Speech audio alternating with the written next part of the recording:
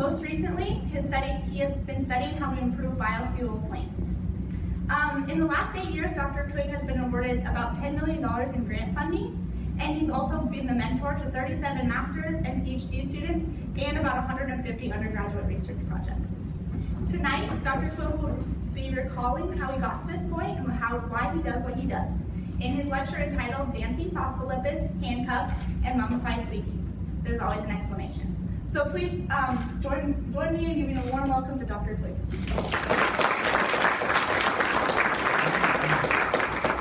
I think everyone who probably starts out this kind of lecture wonders, are you wishing it was the last time?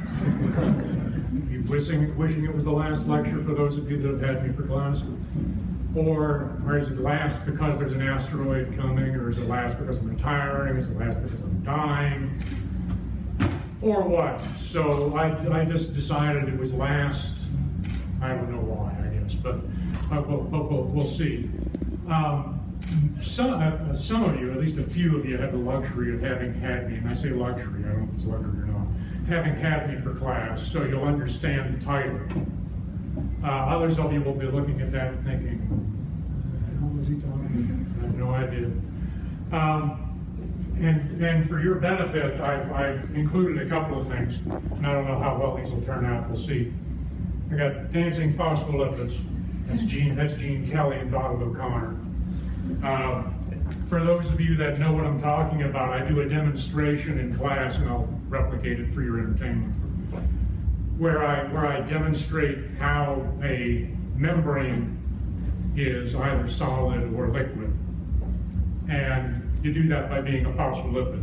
Now I realize, and I think did I sit next to you at the recognition dinner? You're from music, right? Yeah. I'm thinking you had no idea what the hell I'm talking about. So for your edification, a phospholipid is something that makes up your membrane, and it's got a polar end that likes water and an end that hates water. And if I pretend, if you will, that this part of me is the head group and these part are my tails, I become a dancing phospholipid. Because if I'm saturated, those chains hang straight. If I stand next to, like, for example, Rachel, who did it in class with me the other day, I can solidify quite easily with my next door neighbor and still maintain my ability to spin around, to maintain my freedom of rotation. But on the other hand, if I'm unsaturated, I'm kinked out, if you will, and I kick away my next door neighbor. I take up more space, which was Rachel the other day. So that's my, if you will, and I do all sorts of things where I then demonstrate how much space I occupy on the floor, and all sorts of other things like that. So that's the dancing phospholipid part. The handcuffs part, what does that have anything to do with? It has anything to do with the fact that I've spent any time in prison. What it has to do with is my explanation of how an enzyme inhibitor that's non-competitive works. Again, I'm taking for granted that I'm speaking to, let's say, a music person who has no idea what I'm talking about. An enzyme is a biological catalyst that does things, does reactions, helps out reactions, and there are types of things that inhibit that. And some of those are what are called non-competitive, which means that they bind to you regardless of what else you do. Kind of like a pair of handcuffs would bind to you, yet still leave your active sites able to work. The last one is Mummified Twinkies. Twinkie mummies. They actually exist. I made up this example in class not that long ago and then realized when I went to my office and Googled it, that mummified Twinkies or Twinkie mummies do exist, where you take icing and essentially make a Twinkie into a mummy as a Halloween treat for kids.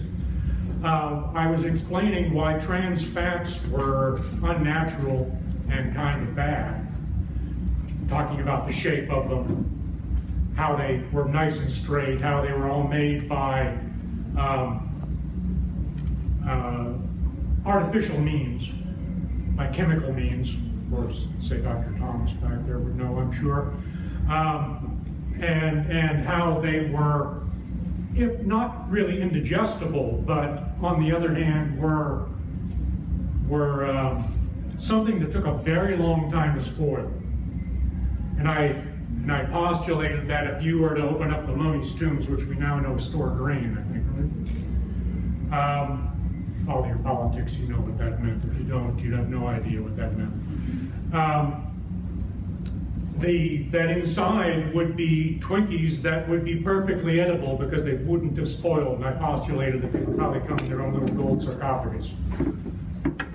Stupid things that I say in class that people remember.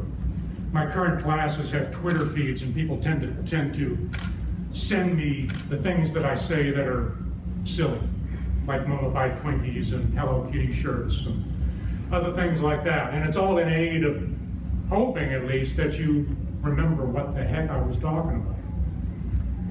So I'll be talking a little bit about that kind of stuff. For those of you like Caitlin who've had me in class for other things, you may have think I was perhaps going to come in and draw you, say, the TCA cycle. Although she's plenty familiar with the dancing phospholipids too. And in some cases, perhaps that's what you would think of as somebody from science. They do that, those reactions and things, and we don't want to hear any more about that. So I'm not going to spend a lot of time talking with you about that. On the other hand, what I'd like to talk with you about, I guess, if this is my last lecture and you're indulging me in whatever the heck it is that I'd like to say, is to tell you how I got to be here and some of the things that have sort of made my being here worthwhile, let's put it that way. In order to do that, you have to know a little bit of background. I'm from a relatively moribund, if you recognize that word, depressing, industrial place called Ford City, Pennsylvania. It's in the middle of well, a little bit north of Pittsburgh. I always say I'm from Pittsburgh to anybody who asks. But this is where I'm from. This is what I think of.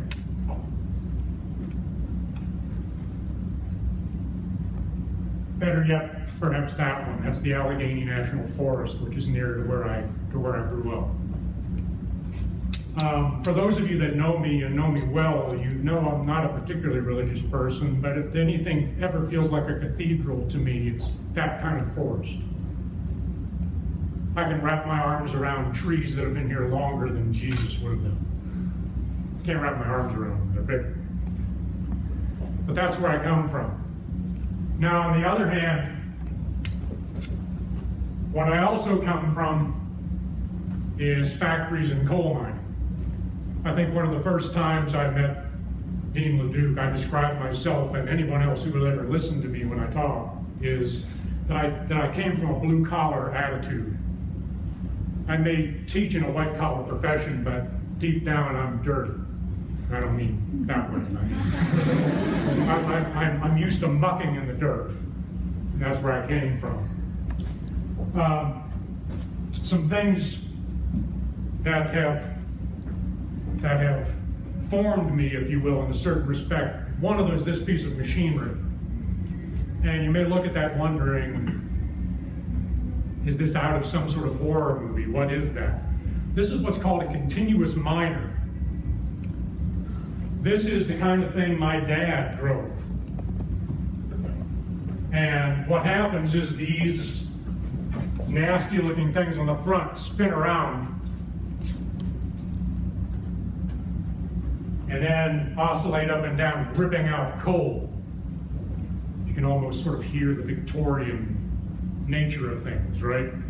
Things belching out huge amounts of coal dust. To give you an idea of the way they worked, this was what my dad did. Okay? In 1972, I was born in '65, for those of you that are keeping track.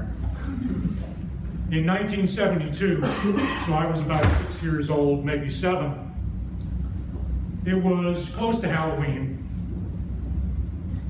I remember mostly because my mom and I were playing a board game that had something to do with dungeons and little things that fell. This was, of course, for those of you that are too young, before the internet existed or anything like that. You could not be amused by your mobile device. Your mobile device was your brain, maybe an Etch-a-Sketch. A knock came on the door that my dad had been in a coal mine accident. He'd been driving this kind of machine, which you can guess, that person is sitting, so his legs are essentially stretched out in front of him. My dad had been in a cave-in, and At the time, that was all we know. I was rushed down the street to where my grandparents lived, about a block away. And then began what I guess I could call about 2 years of what must have been hell for my dad. He spent the next 2 years in the hospital. His leg, from his knee down, he was lucky in that respect. He's still alive today, 78. His leg was crushed. And an old-time, if you will, physician named Dr. Fair decided to have a go at putting my dad's leg back together again. So 20-some-odd surgeries later, pins in, pins out, plates in, plates out, rods in, rods out, my dad still had a leg. But for a 6-year-old boy, I mean, when your dad's always, and I, if some of you have similar things where you perhaps lost a dad, I'm not trying to be any different than maybe you have been. I'm not calling anything that I've had any sort of suffering that didn't make me what I am today. But he doesn't really cease to exist in your life, but he's not there. I mean, during the time when you should have had someone to play ball with, he wasn't there. And even for this next time after that, my dad came home, couldn't work he was out of work for 6 years until he was deemed in good enough health to go back to work. Meanwhile, the company that he worked for kept sending him to be recertified as being disabled. So in other words, they didn't believe him. What protected my family at the time, and I won't go into a lot of politics, was the coal miners' union. Well, the sort of, if you will, kind of happy part of this, if you will, is my grandfather. None of the men in this picture is my grandfather, but it's what it perhaps would have looked like. My grandfather was born in 1912. And he went into a coal mine when he was 17 years old. He came out of that same hole in the ground 45 years later to retire. When he started working, he wore one of these things on his head. I don't know if you guys know what this is or not. This is called a carbide lantern. You guys know what these are? For those of you that are unfamiliar, these gentlemen are wearing them on their heads. It looks like their heads are on fire. What this is something into which you put water, and then once you put the water in, you screw it back together, and into the little opening on the top, you drop a piece of calcium carbide. And as it sits in the water, it evolves acetylene gas, which I won't bother you with the chemical nature of or anything like that, but acetylene gas, of course, is like an acetylene torch. Just there, of course, it's pressurized. And this is what my grandfather did for a living. He literally, when he did this kind of thing, I was an only grandchild for about 8 years, and even at that, only one of 3 after that. I was regaled with tales of this, that, or the other. And I know one of the jobs he had before this, so under 17, so this would have been before 1929, which when he would have been 17, he worked in a brewery and where he was paid in beer, right? I'm sure some of it made it home, but this was a step up. He told me at the time about how he got paid by the ton. He was given little metal medallions that you hung on your cart and you shoved it out, and at the end of the day they would be counted. And I think he said he got paid like $1/4 a ton. So this is where I come from. This is what I kind of feel like I am, if you put it that way. I'm sure a lot of you were perhaps raised on ranches or farms, and you can sympathize that that's what you feel like you're from, right? To an extent, as I moved into this job. One thing when I went away to college, and I'll just keep it short, is my dad told me, I don't really care what you do for a living. I could have been a dancer and he'd have been fine with that. Just don't end up back in the mine. Because it had tried to take his life, I'm sure. You know, it was at the time a good livelihood for a lot of folks who lived where I did. The town that I showed you lived and died on coal and believe it or not, I'm not making it up, toilets. We had a place that cast toilets. My uncle did that for a living. And we also had Pittsburgh plate glass, which is what Ford City is named after. A guy named Ford founded Pittsburgh plate glass. But to an extent, I guess I won't talk too much about it, but I always felt a little guilty that I made it out and a lot of folks didn't. So it's always the reason why I approach this job as blue collar, right? I feel privileged to be here. I feel privileged to bust my ass on a daily basis. And if it takes making a fool in front of you to dance like a phospholipid or anything else to help you remember something, that's what I'm here for. A couple other quick pictures for your amusement. Now, these are terrible because they were taken with what were called Instamatic cameras at the time. That's me in 1993 in the top. I know, I look much bigger then because I weighed about 190 pounds, so about 50 pounds more than I do now. And I had a mustache. The gentleman I'm standing next to is my pap, my grandfather, whose name was Lloyd. For your amusement also, he had brothers named Clarence, who went by Babe, Boris, who went by Hoke, Wiley, like Wile E. Coyote, Wiley, who went by, wait for it, Toot, and maybe one more, Blair, who actually went by Blair. If my grandfather had a nickname, I don't know it. He was always Pap to me. And that's me then sitting next to him a couple of years later in '95, just after my grandmother, who I'd ignored up there, standing next to him, had passed. He was 7 years, almost 8 years older than her, but she passed first. She smoked an awful lot of cigarettes and weighed too much, to be honest. She passed away of acute pancreatitis when she was 75. He lived to be 92. That's him gladly accepting again, wait for it, manure sculpture that I had bought for him to put in his garden.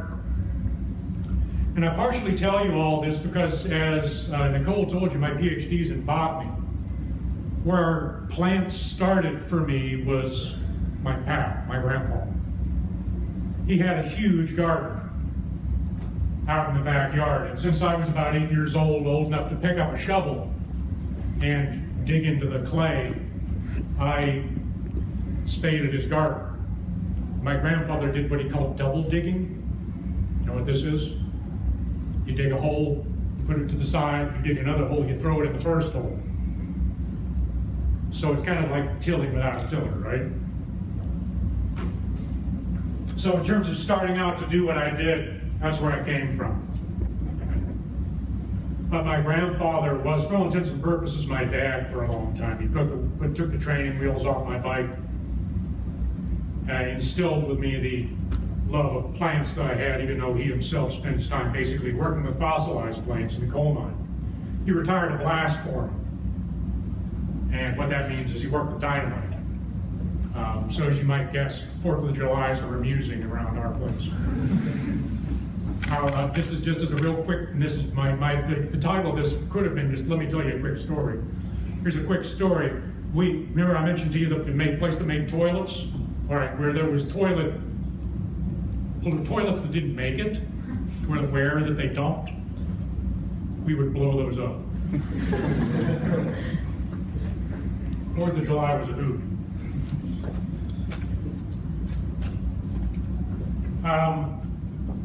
Coming to what makes my life worthwhile at UNK. Now, Nicole already mentioned a lot of things that tend to get you accolades, like the amount of grant dollars that you get, or the amount of students that you work with. Now, the 35 37 graduate students and 150 undergraduates. That's over the 20, almost 4 years that I've been here. So that's not like the last 8 where the grant dollars came from.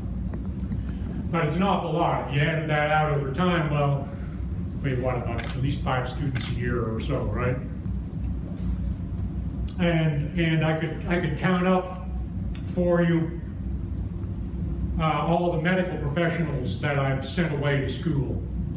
In that time, there must be at least 150 MDs, an equal amount of physician's assistants and physical therapists, and probably more than that, pharmacists and other things. So I feel like if you will, my wings are fairly big that way. And I, for those of you that know me and know me fairly well, you know that I'm a fan of hockey. There was a tremendous hockey player who played for the Pittsburgh Penguins named Mario Lemieux, and you probably don't know who he is because he's been retired as long as most of you have been alive. But he was a center, and his saying was that a good center lifts his wings. So the center carries the puck down the ice, the wings trail along, he throws them the puck, they score. If anything, I'd like to feel like I'm a center, right? I want to throw somebody else the puck for them to score. So my last 3 things, if you will, are a couple of those things. One of these is a young lady named Christine that I'll tell you about. And I've been privileged to have a close relationship with a lot of undergraduates and males and females alike. I think I tend to end up working with more females than males, but I think they're more numerous in our classes these days. But Christine was one of them. And to make kind of a long story short, Christine showed up here as a transfer from a university in Wisconsin.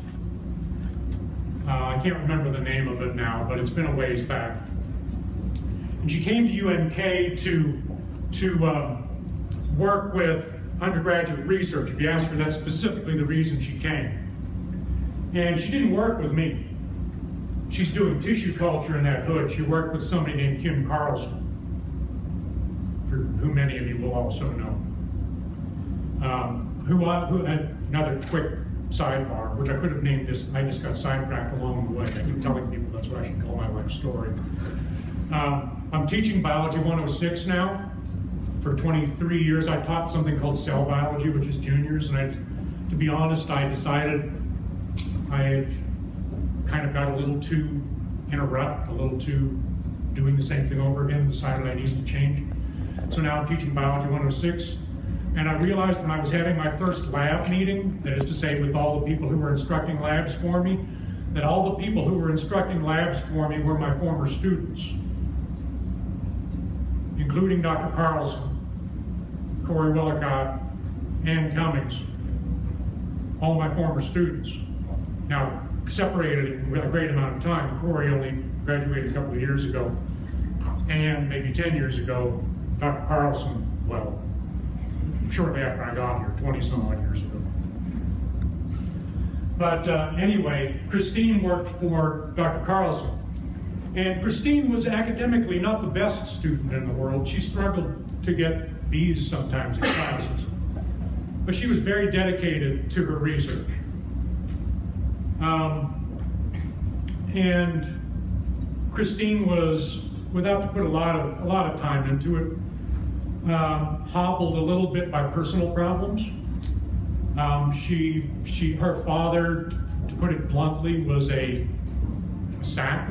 I'll not go any further than that. A terrible person, somebody who had cheated on the family and ended up leaving them high and dry when she was 14. For some reason or another, she kind of looked at me and saw Dad. So we ended up spending a lot of time together. I have something I call the Wall of Fame, where in my lab, which is people get to paint a block after they've worked for me for a while. Christine never really worked for me, but she has a block on my Wall of Fame. Nonetheless,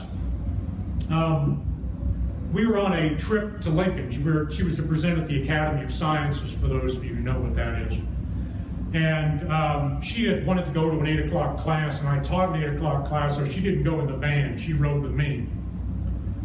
Later, and also on the trip, was another graduate student named Anyesa, who would also belong to Dr. Carlson, a Romanian student, who's now works at the dental school in Lincoln. But we were riding there, and first time I had ever noticed anything with Christine to have what looked like an engagement ring in her hand. I said, "Did you get engaged over the weekend?" She was in the back seat, so I could see it in the mirror. And she ended up explaining to us that she had been engaged for quite a while. She just didn't wear it that much. And the discussion went on as we drove from here to Lincoln, and came to be that she had bought the engagement ring herself, which was, to me, was like one of those, what? Like, seriously? You're engaged to somebody whose ring you had to buy? How low must your self-esteem be, right? And maybe that's not exactly the case, but we gave her grief about it, and Yesa and I both. Turned out to be, she decided to talk with us a bit more, that they had problems, and, you know, like anybody does. But the guy had like a DUI, couldn't drive. She had to take him to work. It's like more of this is like, you're a bright girl. What are you doing with this? You know, talking over time. We got back from the meeting. A couple weeks passed by. She showed up at my office and wanted to talk some more about other things. Turned out to be they were having problems more than that. They lived in a rent-controlled place because they didn't have much for money. Over by where Casey's is now, by that CrossFit place. Before long, again, to make this story pass by a little bit so you don't have to be too bored listening to me, before too long, she asked me if I would help her move her stuff out. So I helped her load up all of her stuff in my pickup truck, meanwhile wondering by the guy who she had been engaged to, who was standing there looking at us, not very nicely, as you might guess, trying to engage me while I walked by him as if he didn't exist to a certain extent, because I was there for her. And we ended up sitting having an ice cream somewhere, and she was telling me about other things, and I jokingly said to her, "I might as well be your dad." Well, as time went by,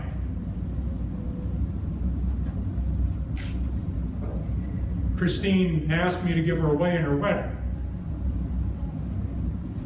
She sends me Father's Day cards. I don't have children. Right? That's me with her mom. We both walked her down the aisle. And that's me, I don't know, with some sort of attempt of a weird grin on my face, having the father-daughter dance. So it bewilders me when I run into anyone who says that they don't enjoy and don't want to work with undergraduates. I mean, why would you rob yourself of the opportunity to have even have the opportunity to think about having that kind of relationship?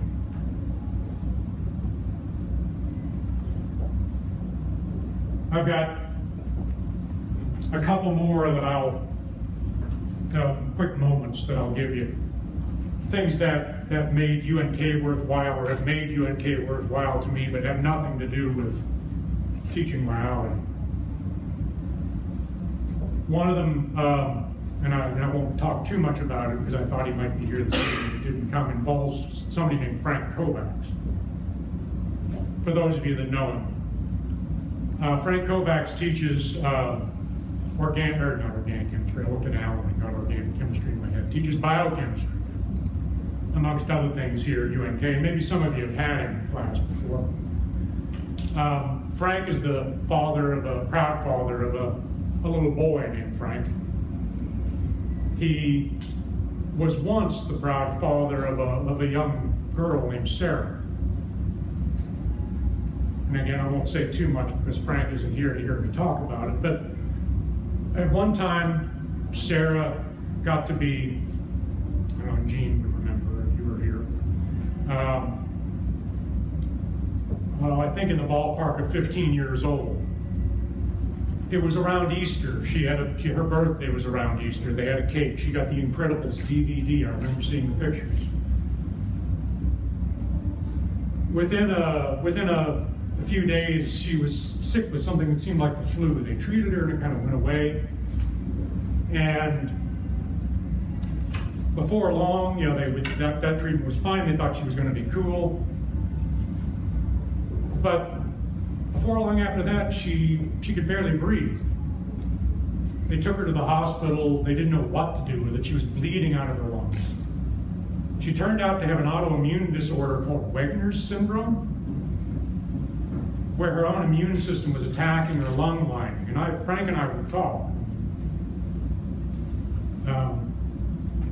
Frank and I are as different as two people might be. Frank is deeply religious, as I've already alluded to. I'm not. Frank is very conservative politically. Yeah, as you guessed, and I'm not. We share very little in common in that respect, but I don't think I have anyone here who's at UNK who I would call a closer friend. And I remember we were in the lab on a Saturday or a Sunday, and I asked him, how was Sarah? How was Sarah coming?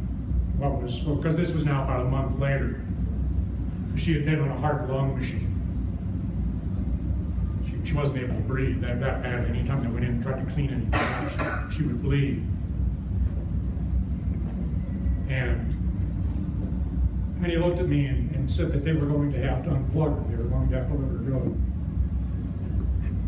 And at that point, there was nothing I could do but wrap my arms around him and cry.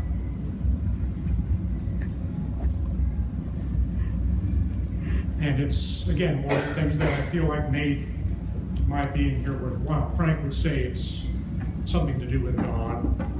I would say it's just kismet. Look it up if you don't know what that means. I joke with all sorts of things like that. And then the last one that I'll tell you about, I'll make short as well. But it involves, I guess, my definition of home. I found myself talking to my parents not that long ago, and undoubtedly you'll all do it sooner or later. You're standing in their house and you end up thinking to yourself or talking about, well, I'll do it when I get back home. And you realize that where you're standing isn't home anymore. So home isn't a place, really, is it? Home is where your heart is, to make, Hallmark cards out of it, I guess. So the third moment that I have is somebody who is here tonight.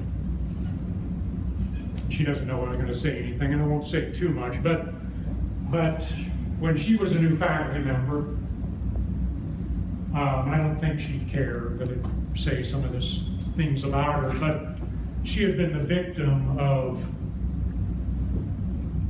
horrible sexual abuse by her own graduate advisor.